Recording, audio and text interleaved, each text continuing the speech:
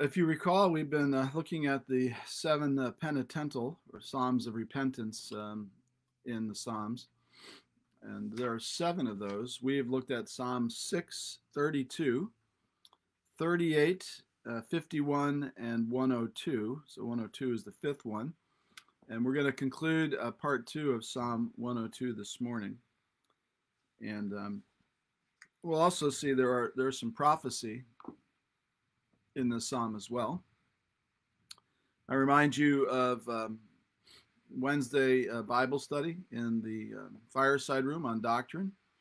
Beginning on the 24th, that's a Thursday, at 7 o'clock, I will begin a study of the book of Daniel. You're welcome to come to that, likely be in the chapel, and you'll hear more about it. Sunday morning worship at 9:30 and at 11 o'clock for contemporary. And certainly I'd love to see you. We have child ministry provided for the 11 o'clock service. And let's look at this. It starts out again with, hear my prayer, O Lord, let my cry come to you. Do not hide your face from me in the day of my distress. So obviously a cry out to God as he comes to repent. And we looked at the first 11, 12 verses, but let's begin at verse 13 and read the rest of the psalm. The psalmist says, you will rise and have pity on Zion. It is the time to favor her. The appointed time has come. For your servants hold her stones dear and have pity on her dust. Nations will fear the name of the Lord, and the kings of the earth will fear your glory. That's a prophecy. For the Lord builds up Zion. He appears in his glory. He regards the prayer of the destitute and does not despise their prayer. Again, a part of this prayer of repentance. Let this be recorded for the generations to come, so that a people yet to be created may praise the Lord. That he looked down from his holy height. From heaven the Lord looked on the earth to hear the groans of the prisoners, to set free those who were doomed to die, that they may declare in Zion the name of the Lord, and in Jerusalem his praise, when peoples gather together in kingdoms to worship the Lord. Another prophecy. He has broken my strength. Now he goes back to his prayer for deliverance. He's saying, God, you've broken my strength in mid-course, verse 23. He has shortened my days. Oh my God, I say, take me not away. In the midst of my days, you whose years endure throughout all generations. Of old you laid the foundation of the earth. The heavens are the work of your hands. They will perish, but you will remain. A third prophecy. They will wear out like a garment. You will change them like a robe, and they will pass away. But you are the same, and your years have no end. A second note to God's eternal standing. The children of your servants shall dwell secure. Their offspring will be established before you. So he continues, but he goes beyond.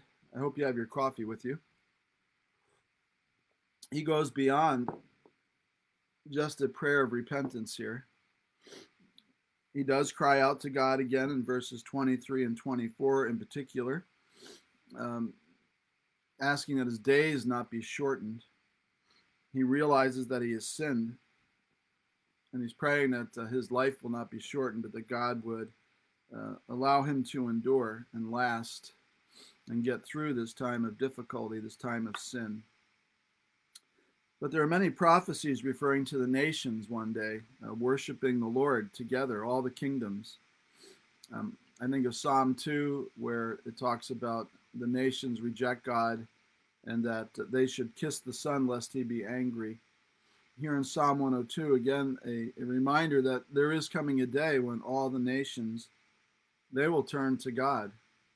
So not only the psalmist is praying, hear my cry, his cry of repentance, but one day looking forward to when all the nations will seek the Lord, all the kings and kingdoms of the earth will come.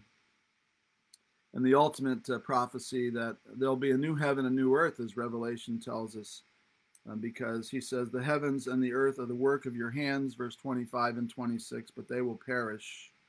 They will wear out like a garment. You will change them like a robe. It's like changing your robe.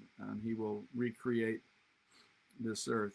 And he can do this because, again, your years, God, have no end, verse 27. And with God, the children of your servants will dwell secure. We will be with him forever.